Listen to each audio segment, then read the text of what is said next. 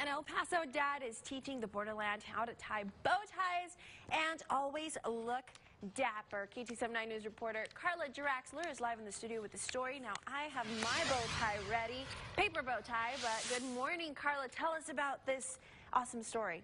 Good morning, Andrea. Well, I think I look dapper, but I don't have my bow tie yet. But let me tell you a story about this El Paso dad, Joseph Snell, who started his company back in 2014 in hopes to teach his son how to tie a bow tie, but also have some bonding time with him. But now his company has grown into a successful brand that celebrates both fashion and diversity. Now, Snell tells me that Zion's Bow Ties make bow ties for both ladies and gentlemen with the mission of encouraging dads to bond with their kids and bringing families together.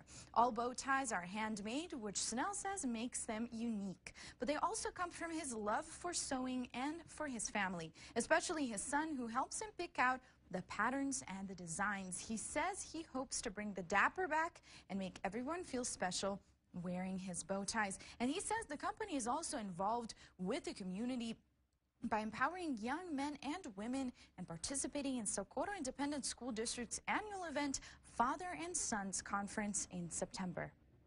We want to think global and internationally, but what about this? Ministry starts at home. Ministry or change starts at home. So, let's be a difference in our house first, and then we can be a difference in the world.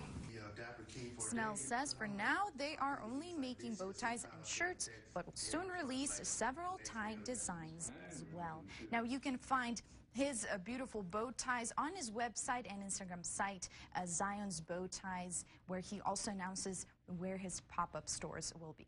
Reporting live in the newsroom, I'm Carla Draxler. Back to you guys. Stay dapper out there, Borderland.